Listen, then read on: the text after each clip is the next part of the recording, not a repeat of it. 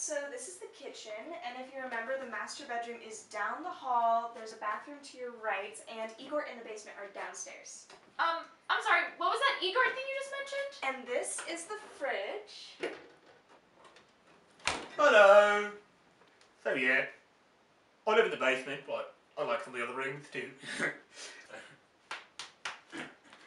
Yes, so he comes with the house, and that factor reduces the price, significantly. You know, not super happy about. My brother actually bought this house about 200 years ago. Been looking selling more than I bought it for, but you know the housing market, the interest rates go up and the houses go down, and you know you were alive in 2008, so I think everybody understands really what we all went through back then. But you know, not. Could we speak with you without the Igort? It's actually Igort. But no problem, I've been called much worse or much less. So, Aliyah, I'll just be behind the fridge again. Ooh, so when we saw this listing on Zillow, it didn't say anything about the house coming with an ogre in the basement.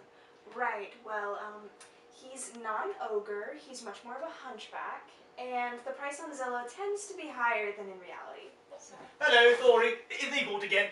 I'm just coming back through, sort of a blue jay out there, but you know, they don't really want to go through the doors anymore, it's a little bit drafty.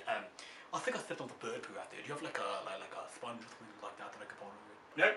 How did you get here? You were in the other room!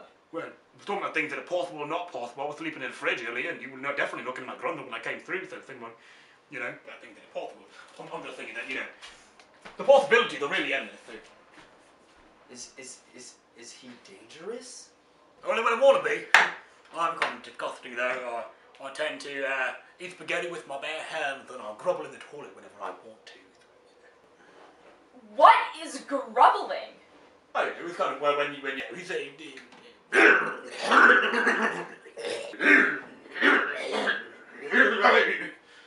But anyway, there's a couple more things.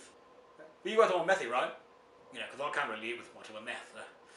You just said you grubble in the toilet. Yeah, but that's more of my own filth though, you know, I can deal with that, not really good with the filth of others. But other things you should know, I'm not good with loud noises from the wall and all that, and the washing machine takes pickles, not nickels.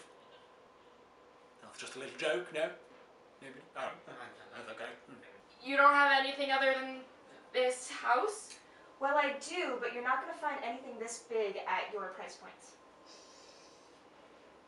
You got a point. Honestly, we'll take it. Honey, this house comes with an ogre. Actually, he's a hunchback? Yeah. No, it's okay.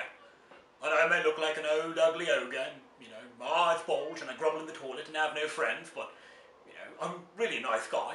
I don't let the fact that I sleep with a full mouth full of raw beef really, you know, take you out of it for me. You know, Igor, we didn't know that, and we're trying to work with you here, and now you're just adding reasons for us to dislike you.